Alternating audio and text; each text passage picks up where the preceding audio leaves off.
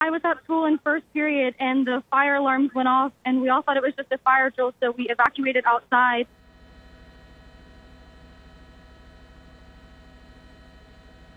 She called me. She said, "Mom, there's shots." I turned around and just hauled it all the way to the school. Thank God I was close. So just kept telling her to listen to her teacher, be quiet, stay down, and stay on the phone with me. All the teachers are telling us to run, run, go, like run. Me and my friend ran to the forest so we could get shelter. And that's when I called my mom.